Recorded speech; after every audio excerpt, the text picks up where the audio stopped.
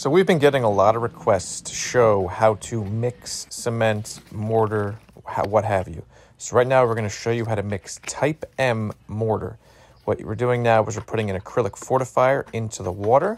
We then have sand pre-measured out into 5-gallon buckets. So 2 5-gallon buckets equals 10 shovels of sand, which is what's necessary to complete this mix. Next, we'll get our Type M, turn it on its side.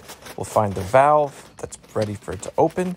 We will rip it open with our hands, and then we will pour out half of the bag. So our mix ratio is 10 shovels of sand, half bag of Type M, splash of acrylic fortifier into the 5-gallon bucket of water, and then we take that 5-gallon bucket of water and we'll use anywhere from 5/8 to 3/4 of the bucket based on the mix. We will then pull it to one side first. We will then add water.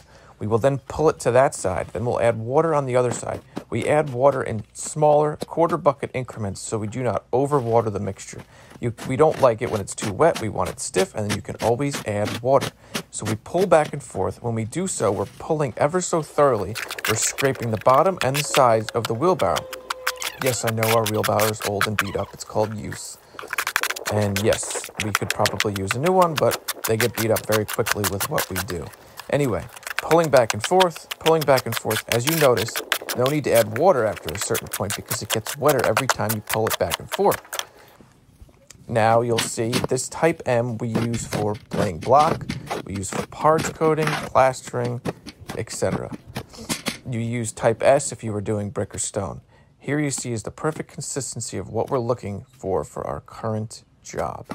Thanks for watching. Any other questions, please post in the comments and I could show how to mix anything else. Thank you very much.